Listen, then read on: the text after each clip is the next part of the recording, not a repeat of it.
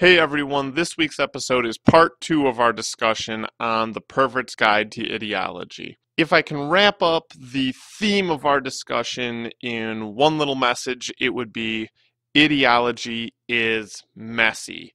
In this second half of the discussion, we talk about all the ways that ideology isn't really controlled by the ruling class, or how when you see the exact same thing in a different way, it can kind of break you out of your ideological stronghold. We're also going to talk about how the left can beat itself up, how capitalism will let you buy your own salvation, or it's also willing to sell you dissent, how everything is permitted, and how your dreams aren't your own. With that, here's the episode.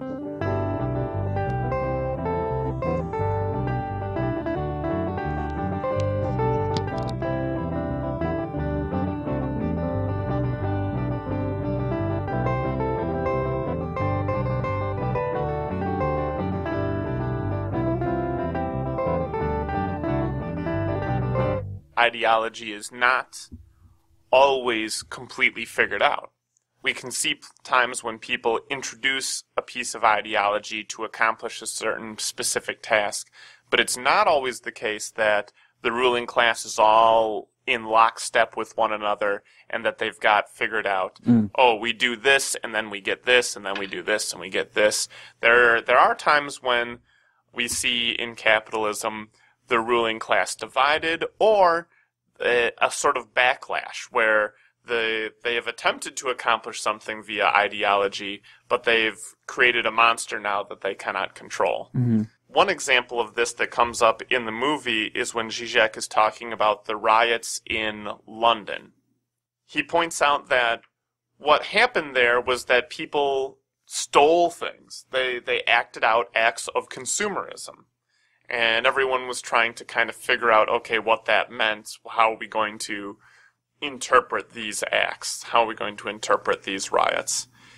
And Zizek makes the point that you can't really say that it was a protest against capitalism. You know, that you might be tempted to say that as someone on the left.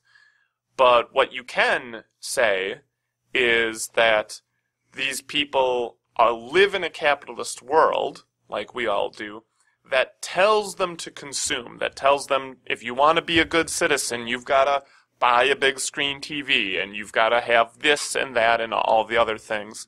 But then the same system fails to give them the means to accomplish that. And when you have a system that says to be a good citizen, you must do X, but it does not give you the means to do X, then you are breeding a sort of instability amongst your people. You're subjecting them to, this ideology that tells them they're not good and doesn't give them the means to amend that. Mm-hmm. And so it should be no surprise at all that riots led to the looting of stores, because that's what capitalism set up. Not because that was what the capitalists wanted to have happen, but each individual capitalist wants everyone to buy their stuff, so they advertise. But each individual capitalist wants to maximize their own profits, so they pay their workers very lowly, or as lowly as they can. And that leads to a gap between what has been presented as the good life and what has been presented to you as your ability to achieve it. Yeah. And that is evidence of something he mentions too, where you can be aware of the ideology that you live within. And you can be aware that maybe it's a little bit of a facade, but operate within it nonetheless, because it like we kind of mentioned before, it's comfortable to do so and it makes sense. So these people, they do that, but there's a friction point where they're not able to maybe even sometimes articulate what it is that they are feeling there, the pressure they're feeling, because it's a unique pressure to not be able to buy things and to be poor anyway, but to also have in the back of your mind a feeling that you should be able to buy these things, and there's something wrong with you that you can't, adds a particular friction. And he said that it was that every violent act is the frustration of something you cannot put into words. And he was saying that people caught in this ideology, the riots were ways that they could act out, because in ways that they could not do otherwise because they couldn't put words to it. And I don't know if that's necessarily going to be true of any violent act, but I think there is a kernel of truth in there, which is there's something that is really striking about that, because ideology is seeking to have these people not be able to understand the friction it's putting on them, and doesn't want them to be like aware of that. But people are, and then acting out against that in a violent way is definitely still an expression. You know, like yeah. So I thought that was cool for him to bring up. You were talking about how the ruling class might not have the same idea of things, and ideology isn't set in stone, you know, and that is one of the things that's most hopeful about this movie, is that it's not set in stone, and that's one of the ways that you can subvert it. In talking about it is a big way to sort of unravel it sometimes at the seams, put those glasses on you, and they live. And that's what makes me think of the Rammstein thing that you brought up before. And I had trouble understanding what he meant by that too, but then it kind of clicked for me. Rammstein is death metal the right way to put it? It's a German like death metal band. They appropriate a lot of Nazi imagery, and from the outside, you would sort of think that they were probably like neo-Nazis or something, if you didn't know anything about them, because they do use that. But I think like what came to me to be apparent with Rammstein is that he said that they free the Nazi symbolism, those ties to the Nazi ideology. How Zizek put it is that they bring it to a pre-ideology place. These symbols, so these things that we associate with the Nazi party, like the boots, the goose stepping, boot stepping. What is it? Goose steps. Goose stepping. Yeah, the goose steps. And I keep thinking about the big leather boots. Yeah. A lot of different leather, and I think they do a gesture that was sort of Hail Hitlerish as well, but it is devoid of the actual ideology, and to me, they have nothing to do with the Nazi Party, and their songs are not about like preaching fascist ideals or anything like that, and what it sort of trivializes it, because when you think about those things as lock and step with Nazism, it sort of legitimizes it. Like Nazism had a look, they had a symbol, and they had these things that were part of it. And the truth is, no, those things were just things. And if you have groups that do this, you strip Nazism of all those symbols, of all those things that made them seem intimidating, all those things that made them seem legitimate, and you kind of just spread them out. And Rammstein kind of does that, kind of trivializes them in a way. And I thought that was a cool showing that you can demantle ideology with new ideology. Like with the High Hitler thing, just a quick thing about that, for how that exists before. Everybody did that to flags. You can look up and it's very creepy to see now. Oh, like pictures of young American kids doing that to the American flag. I don't remember what it was called.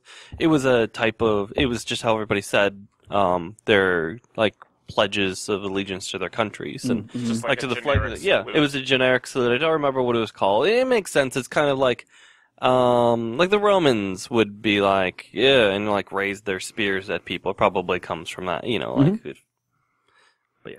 Anyway, that was my quick side note. Yeah. Like outside of the Nazi context, you can see why it seems like a very noble gesture, very, like, it's a strong gesture. Like, you can understand why it was used for sure. But yeah, that's why it took me a little bit with Rammstein. In fact, my first couple notes with it was like, how does it trivialize it? I don't quite get it. But then it sort of clicked for me when I started thinking about like, the Nazis kind of don't get to have these symbols the way they used to if we just start using them in other ways. And you can do physical things that dismantle the ideological abstract concept. The only thing I would say is I think it's only a partial dismantling. I think one of the reasons why Rammstein takes on this imagery is because it's sort of forbidden. Right. Right? Like, that's kind of part of death metal, and I think other subcultures is it's kind of interesting and sexy to do. A little taboo. Yeah. Because of the taboo.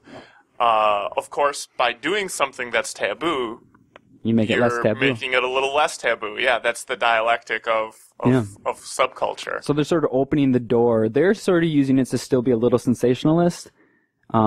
sensationalistic, but they're sort of opening the door to making this very commonplace, to sort of letting them, getting them on the journey to really becoming that. Yeah, like all the, how was it, 70s, 80s, the like satanic imagery in rock music that people were sure was going to destroy the country and stuff. And I mean, now it's common. I just walk around and say, hey, Hail Satan! People are like, Hail Satan! It is kind of funny when you hear people say Hail Satan. I agree. That was dumb. I think it's, no, I totally, I think it's funny as an ironic thing to say now, because it's just like, no one's Satanist. Like, there are Satanists, but it's not like they'd ever actually be a danger to anything. It's just a funny thing that people can get afraid of a lot of stuff. It's that fear. And Satanists, it's weird to think it's at a certain time in this country, there was a fear epidemic of satanic cults, like stealing babies. Like, we didn't realize that. I think I listened to a crack podcast where they talked about that being one of the national fears, like razor blades and candy. There was this fear of Satan worshippers, and not only was it incredibly factually inaccurate, but it was so silly that by the time that I started to have a sense of what was going on nationally, it didn't exist, which was probably the early 90s. Yeah. Like, it evaporated because it was so ridiculous, but at the time, it sounds like it really kind of reached a fever pitch. Yeah. Now they're just worried about generally people stealing kids. Like, Yes. when you have kids in the hospital, they do not recommend that you put out a birth announcement. So that people don't, try and track down your kid and steal them. Wow. Like, that is explicitly, they're like, Yeah. It's weird. It's a liability thing for them too, probably. Even if it very rarely happens, when it does happen, it probably looks really bad for that hospital. Oh, yeah. So there could be a little bit of them cultivating fear to save their butts, and making it seem worse than it is. But yeah, I mean, They also maybe- put an maybe alarm it happens. system physically on the baby. Oh yeah. Like, it's... Yeah. Can't get and the baby can't leave that ward. Yeah. Airplane graveyard. That was cool. Zizek goes to the airplane graveyard in the southwest United States. And it's just, I think it's in the United States, right? Yeah. And maybe there's more than one. I wouldn't be surprised. But it was interesting to put there. And I think the point that he made that was interesting to me there is that we need to see this as the logical conclusion of our consumerism. It's hidden from us. It's out of sight, out of mind, because it is a dirty clue of like what's happening around us. And he said we need to see this waste, this inertia, to show the logical conclusion of consumerism. And I think inertia is a good way to put it, because inertia makes it feel like a momentum that we necessarily can't stop, that we're being pulled along with. So I thought like inertia was just a really good word to use. But and Slavoj does that a lot. He has a really good way with words. And it was probably makes him so interesting to listen to. I mean, I bet that's part of why he does what he does. But yeah, that was cool for me. Yeah, by the way, I just looked up. There are quite a few notable airplane graveyards. There are a lot. Okay. Yeah, mostly in deserts. We humans make a lot of trash. Like, landfills are the sneaky way of trying to pretend like we don't, because they're out in the middle of nowhere. You don't see them. They try and hide everything. Yeah, I also think that it is something that's like landfills are at least more part of the cultural consciousness than this, And this is it's striking in a weird way, because we do not associate these things with waste. We do not associate the innovation of flight with that, but it too is just a piece of this consumerist ideological puzzle, and it like almost everything else produces waste. I mean, a lot of it, because and that's part of what we need to see. And it's striking to see these just empty husks out there, because they're very big still.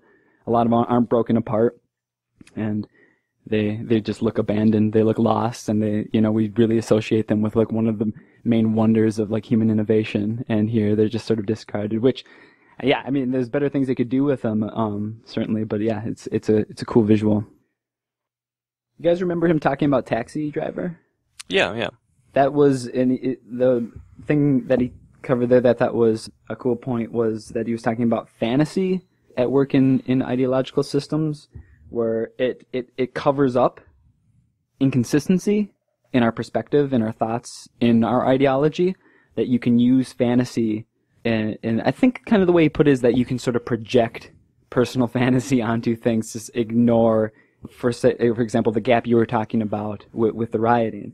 And because it's an easy answer, it's the path of least resistance when you compare it to having to rethink your ideology. He also related the violence in Taxi Driver to when that fantasy can't cover things up anymore. Sometimes, if that's what you were using, your only reaction is to sort of strike out, like to lash out, rather.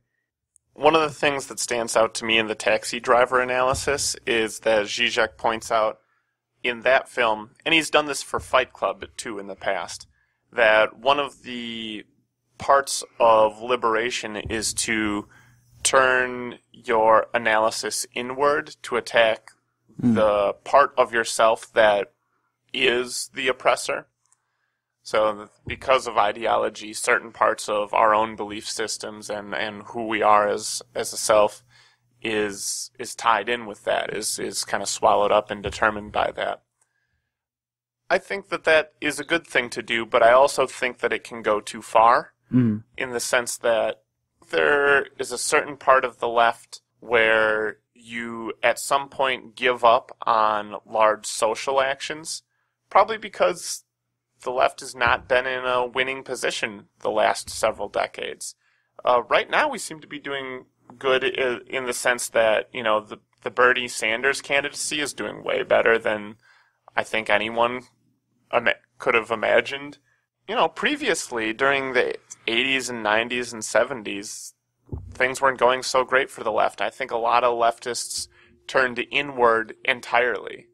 So it became all about being vegan and all about how much you personally recycled and all about meditating and things like that. And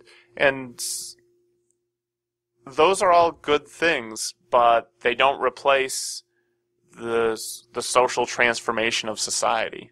And the fantasy aspect along with ideology makes me think of, I want to say Mark Twain. We'll just say that because he's always misattributed for quotes.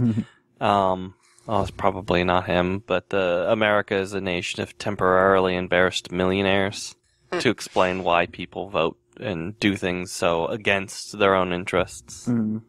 He talked at one point about Starbucks. Oh yeah, giving 1% of what they, I think, what of their profits or of all the money they take in to charity. 1% of their income.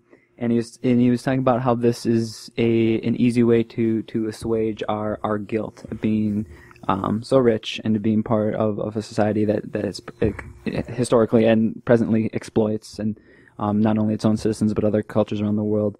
And that it's an easy way for consumerism to sell you peace, to sell you doing something right, but you're still just buying. You're still consuming, and it in the long run, I think it's worse, and he would probably agree, I think, because that is it's a small thing, and it stops you from thinking about fighting consumerism.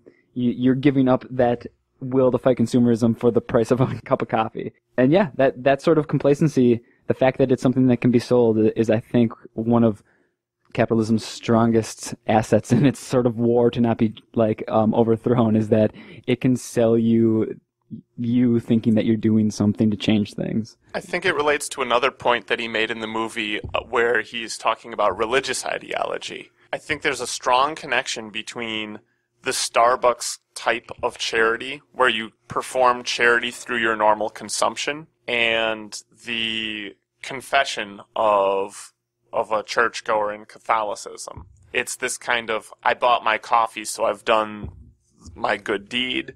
In capitalism and in Catholicism, I've gone to confession and I've said my Hail Marys, so I've atoned and exactly, for the evil that's in the world.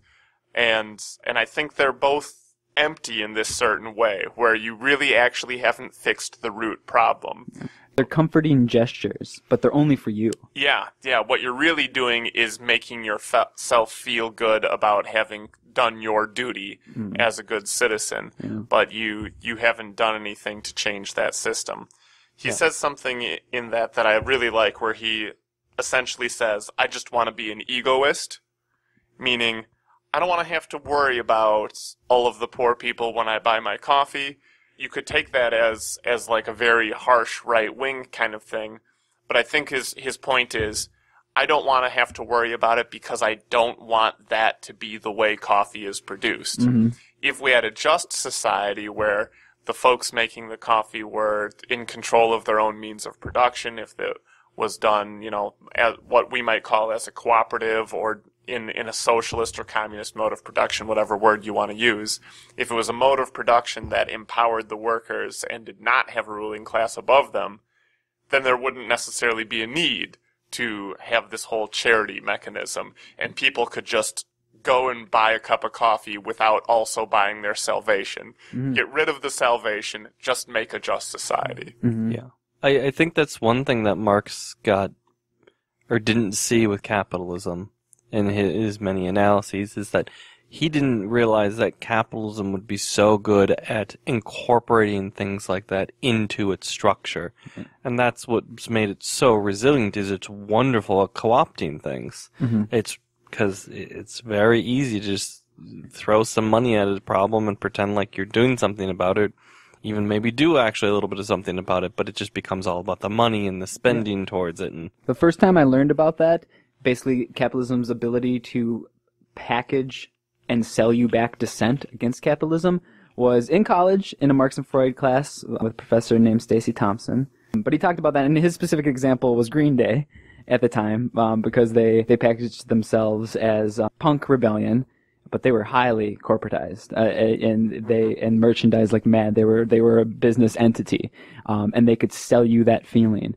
and you buying that feeling totally subverted you having that feeling because you were supporting the opposition. And yeah, that is ingenious in its sort of sinister efficiency, like the way that it can sort of crumble you, because you don't even realize it's happening maybe, and it's totally just sweeps the carpet out from under you. Yeah, like Hot Topic. Yeah, this is another good example of. He mentions that he compared capitalism to religion or Christianity in another way too, that he said that capitalism has a religious structure and that it has to expand, it has to spread itself and find people, like indoctrinate people who are willing to sacrifice for it. Early on I thought he talked about religion a little bit. Oh yeah, with Climb Every Mountain, he talked about the obscene contract, and that's sort of what we're talking about here, where he was saying that if you're covered by God and you can atone, you're basically justified to do anything you want. If you always feel like you can be forgiven because you're doing the right thing. You have the right guy in your corner. And then towards the end, he starts talking about God a lot more. And it's sort of the same thing. But what I thought was interesting was the supportive slants on atheism. And I wouldn't say that I am an atheist, but I would say that you need to think like an atheist in this world, I think, to be practical.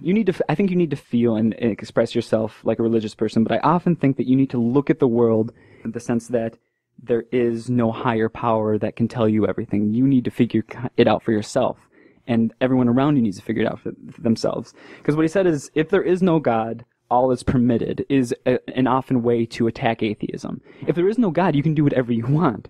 There's no reason not to, it's a freaky argument to make, because you think like, oh my gosh, are you only being good because you think there's a God? It's kind of scary when people use that argument. Like, that's not why I'm being good. But he says, no, if there is a God that you believe in, that's when everything is permitted, because you can justify anything. We've seen that in history. We see that now with radical terrorism, and we see that with the radical reaction in the right Christians in this country. Even you can justify any sort of hate baiting. You can justify any violence if you think that there is a deity that's making you righteous, that's feeding you that.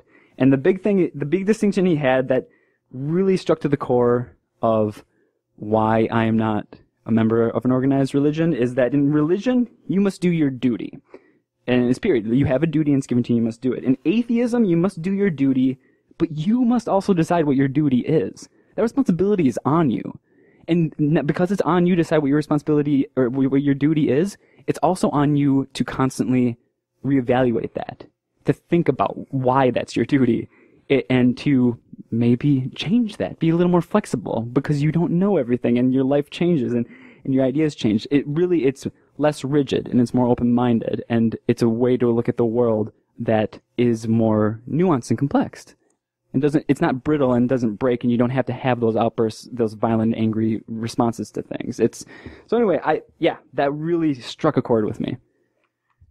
That chord wasn't struck when you played the Assassin's Creed games. The nothing is true, everything is permitted.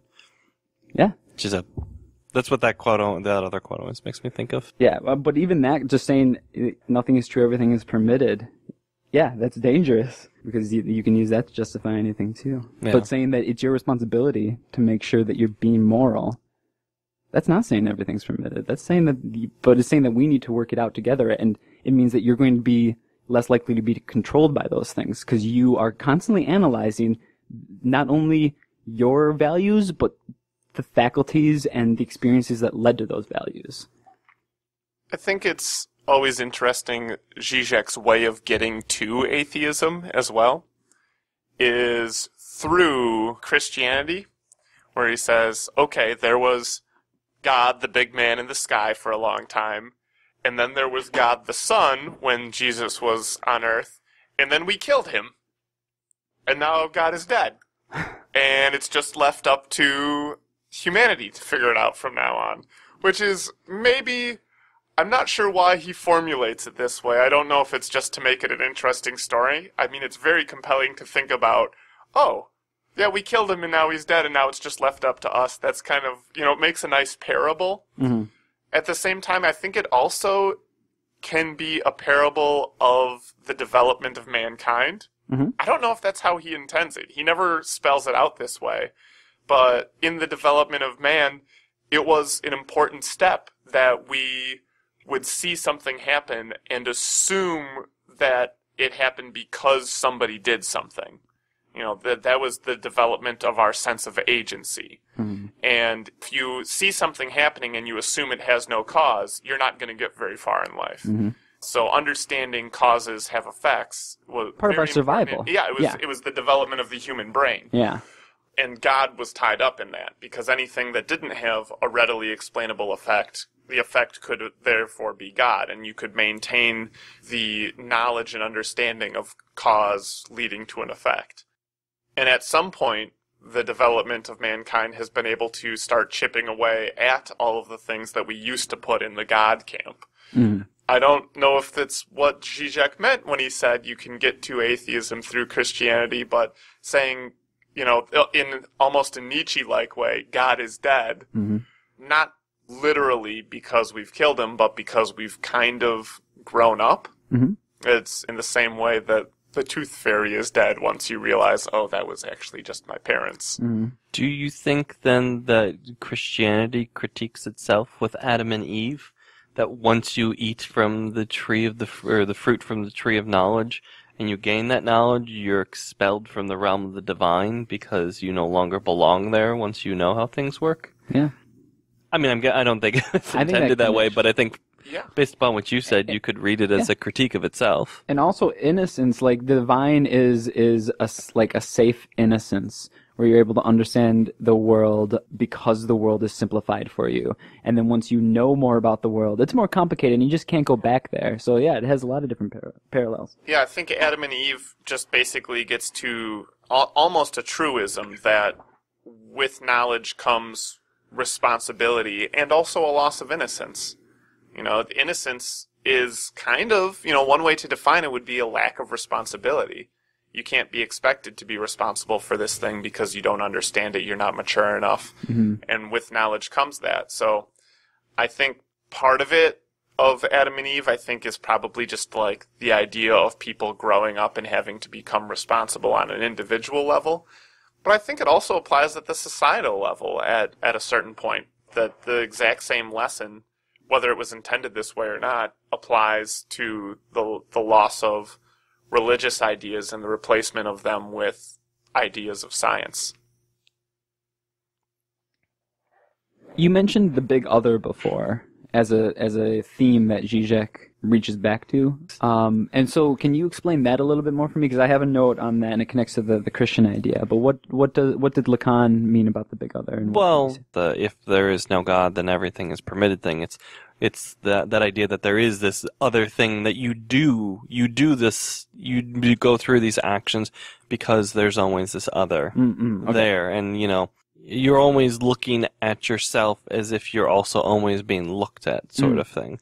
Almost like Althusser's, you're always already a subject, I think. I think another part of the big other is that the big other from the Marxist point of view is something that doesn't really exist. It's always a fantasy, it's an ideology that actually is just a way to maintain the society. A couple other examples that Zizek gives is like the party, or sometimes represented by Stalin in Soviet Russia, that you could see as everything was subjugation of ourselves to the preservation of the party. And I don't know if he does it in the movie, but he also will point this out in some of his lectures, that in ancient Greece, the gods were kind of the big other, and they'd have statues on top of buildings that no human could actually see. Like, from any place the human could be, you'd never see the statue. So who was it for? It was for the big other. So the big other is a presence, whether abstract or placed onto a particular party or person, that is a reason for acting the way you do. The reason to be civil or moral, to adhere to the value system that you have in place. Yeah, it's almost like a metaphorical father figure. Okay. Yeah, and this sort of, the point was already made with religion versus atheism, but I thought this was another interesting way that he put it, is in that Christianity actually disintegrates the big other and gives more freedom to the religious and is more atheist than the usual atheism. Because he argues that atheists still assume a big other. They still assume a reason to be moral, whether it's evolution, whether it's chaos theory, like whether it's society. Like the culture you live in is the reason to maintain the values of that culture. Like we still assume some other thing, but the Christianity allows you sort of to dissolve that, because what we've talked about, when you feel like you have been cleansed of the things you've done wrong, when you feel like you have that back door out of that judgment, that big other isn't looking at you. He isn't scrutinizing you so hard. There's a way out of his gaze. But if you don't look at it as you get a backdoor way out of doing things wrong, like you still have that all the time. And that was interesting. That was a cool disconnect to think about, that he actually led me down a road where I agreed that religion is in some ways more atheistic than atheism. Well, Mother Teresa was basically an atheist. Oh yeah, it came out in a lot of her letters after her death, how much she was struggling with her faith. Yeah. Yeah. But yeah, it didn't stop her from doing what she was doing, because obviously her that mattered more, whatever faith she had at the time, like what the things she was doing to help people. So I don't know, do we kind of want to move to the end? Because there was like a little bit where he kind of wraps it up towards the end. I think he's sort of giving us a message moving forward from the movie. And it's when he talks about dreams. He gets there because he talks about bad dreams. I won't even go into that. But he talks about, like, the first step to freedom is not to change the reality to fit your dreams, but to change your dreams. And he talks about how this is painful to a lot of people, because their dreams, it is very difficult to change your dreams, because what it has to address is that your dreams are maybe not yours. They're maybe influenced by other factors that you're not privy to, and it's really hard to sort of to peel apart that sticker, like it might leave a little residue behind. It might leave, like when you pull a sticker off a piece of paper, you might rip some of the paper with it. It can be painful, but what you really need to do is actually address that sometimes your dreams aren't your own and change those. That was a cool message to end on. I also think for the ending, if anybody watches this movie, and everyone should, I highly recommend it, to watch through the credits for his little Jack Dawson thing for Titanic, where I believe he says something like, "No, Rose, they'll never let go because you can't get rid of ideas. They'll always live on," and then he sinks under the water and just his fist comes up. Yep.